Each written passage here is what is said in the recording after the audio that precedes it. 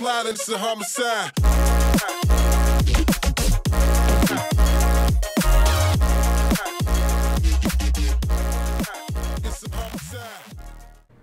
Hey, what's up guys, welcome back to another video. Now today we finally got our hands on a RTX 3090 ROG STRIX and a For the Win 3 3080 Ti, and what we're going to do is we're going to put it on this rig right here. Now this rig currently only has one 3080 Ti and one 3070. Both of them are pretty much LHR. This rig alone takes around 132 mega hashes on Ethereum.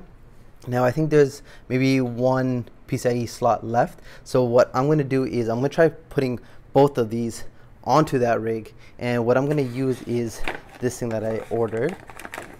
This is it's a PCIe 1-to-4 splitter. So what you're going to do is you're going to put this in one of the PCIe slots. It can be an X1 or X16 slot. I have an X16 slot over there, and from here you can add an additional three risers, including the first one, so you're looking at around 4, and from there you can add multiple GPUs for your mining rig. Right now I'm just going to be using 2 of these slots here, one for the 3080 Ti and one for the 3090, and hopefully from there we can get this up all and running. So right now this is again 132 mega hash. What I'm looking at is to get at least 120-ish from the 3090, and from the 3080 Ti around 88. So altogether we should be looking at around I don't know, maybe was it 132, hopefully 340 mega hash after we put all this together. Alright, so let's start off with the 3090 ROG STRIX in 3, 2, 1. Alright, so this is what we have. So this is the STRIX. It's actually a pretty big GPU if you look at the size of it, how thick it is compared to the other cards I have, especially compared to the 3070. It's actually really small. I'd say this is pretty much way thicker than the 3080 Ti that I have over here. But anyways, let's go ahead and get this what's called the EVGA 3080 Ti up and open right now. Okay, so we got the 3090 ROG STRIX over there, and this is the 3080 Ti for the Win 3 edition. Now there is a size difference. I'm just going to show you guys here without breaking it. You guys can see that it's much thicker from the 3090, and it makes sense because this is probably one of the biggest cards on the market today. Okay, so what I'm going to do now is I guess unbox the HP server power supply, show you guys how it works, how to connect it, and then get this up all in running. Alright, so this is pretty much what it comes with. So this is the actual HP server power supply. This is the breakout board that you pretty much attach here, and this is I think I got like 16 of the 6+2 cables, just so I can pretty much put all them into the breakout boards each without having to split them like I do with the Corsair power supplies. So let me just get this up all and running, show you guys how it actually works, how to connect it. Okay, so here is the HP server power supply. This is where you pretty much put your breakout board. So it's gonna go like so, and again this is 900 watts on 120 volts. If you have 240, which hopefully I'm going to get soon, this can go up to 1200. This is platinum rated, so this is going to be a bit more efficient. It's going to be really efficient if you actually have 240 volts, and you notice that over time how many watts and stuff that you save on Hive OS. So again, just to before you actually put anything, make sure you see all the ports, everything is proper and secure, there's nothing wiggling.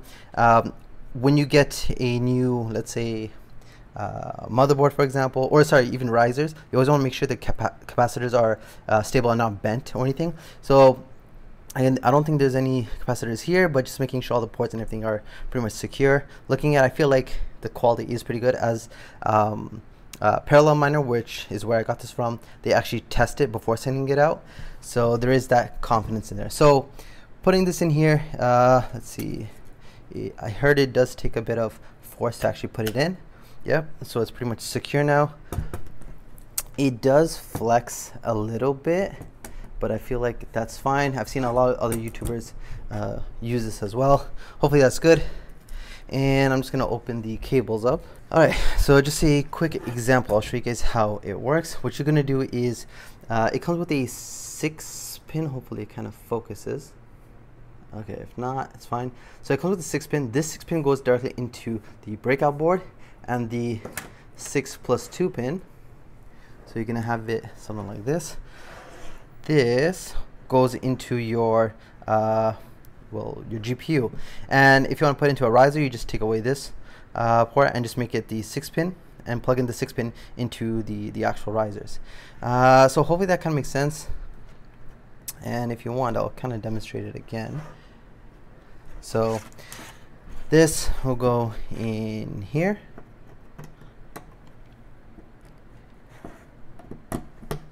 Okay, and this is the 3080 Ti. You see here it takes 3 6+2 pin PCIe ports. So you just put this in here and you make sure it pretty much clicks.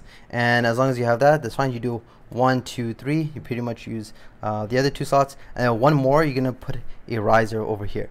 So let's go ahead and hopefully get it started. Okay, and before I go, I guess, plug it into the mining rig, I want to show you guys the actual risers. So these are the risers that you get from Amazon. They're pretty much a U-bit risers. You want to make sure all the capacitors here are, straight, none of them are crooked or bent. Okay, and just inspect it, make sure it's, everything looks normal. From there, what you're gonna do is you're gonna plug in the USB side here. So it comes with this USB cable, and I'll show you guys how it works. So you plug one end. I'm just gonna open it real quick. So you're gonna plug one end into USB, okay? And this is what goes into your X16 slot. So the other end goes here.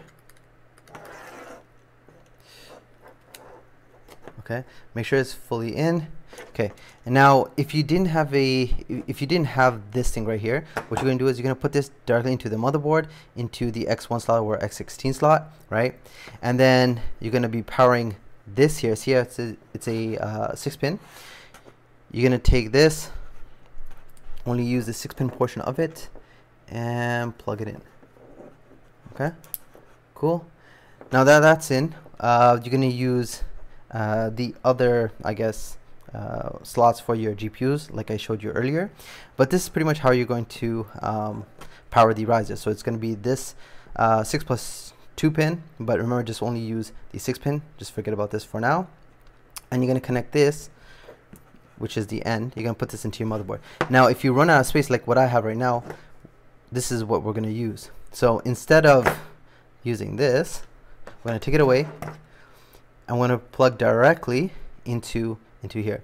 Notice how the ends are almost similar. So this is what you're going to plug into your X1 or X16 slot, and then from there you can add multiple risers. Sometimes when it comes to adding like 4 risers here, not all of them will work, right? So it's kind of a hit and miss.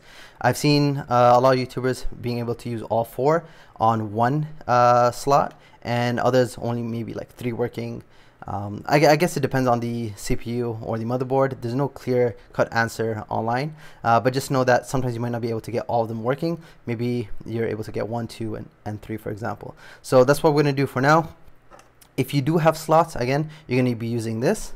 But if you don't have a lot of slots available, in my case, because I have 2 GPUs that I want to add on, I only have 1 slot. I'm just going to put one 3090 here, and another riser plugged into the 3080 Ti over here.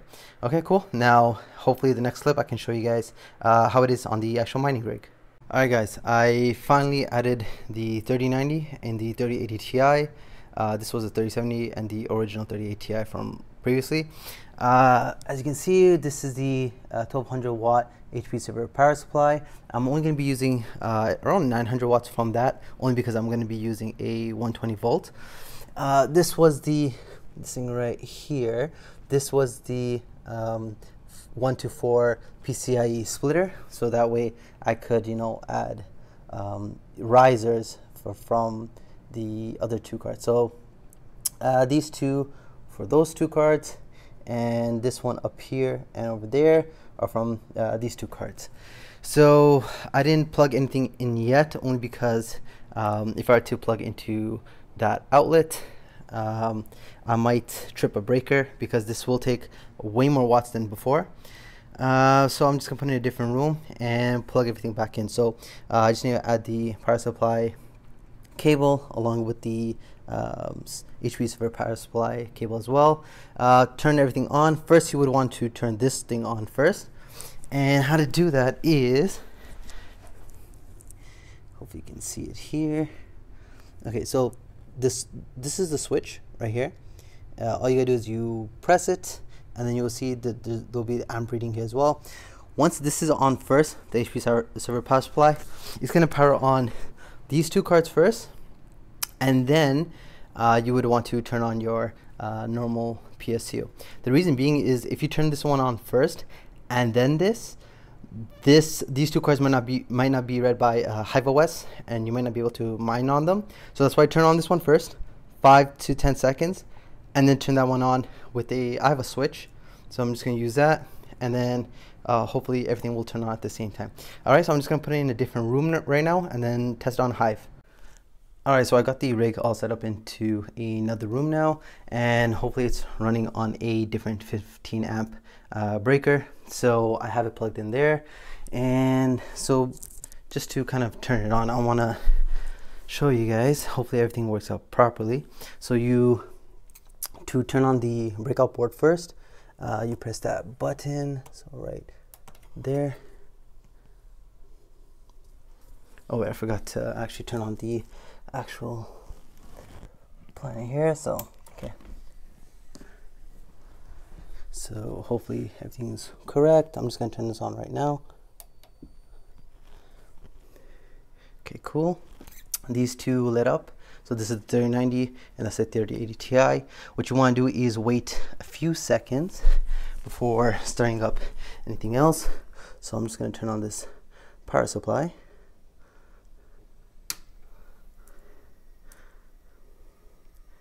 And hopefully, I'm going to turn on this button now. Yep. We are good to go. So all cards are now turned on. I'm just going to see if it's going to start mining on Hive OS or not. And quick smoke test. No, I don't see anything smoking. So I'm just going to go back on the computer to make sure that everything is done correctly and put some overclocks. All right, cool. Just a quick update on the mining rig. So it has been hashing away pretty steadily. Looking here, we're looking at around 338, 340 mega hash. Temperatures are a bit high. The 3080 Ti is thermal throttling a little bit. So I pushed the fans to 100 on that specific 3080 Ti. That's a gigabyte one, and it's still at 60 Celsius. So the memory temperatures are probably like, over 100. So it does bounce around from 88 to 86 to sometimes even 82. Hopefully when I put this in the garage, there'll be no other issues. Again, this is just how the rig looks like right now. And yeah, mining pretty steadily overnight. Everything seems good to go. And to kind of just recap what we did, we installed these two GPUs here, the 3080 Ti, 3090. We added the this thing right here. So this is the 1 to 4 riser splitter along with the HP server power supply. This is very, very hot actually, but that's just how they are. This is the breakout board over here, and those are all the wiring. To be honest, if I did this again, I would use this again 100% without a doubt. It's much easier to use than the ATX. If you guys have any questions, just let me know in the comment section below. And I'll see you guys next time. Peace.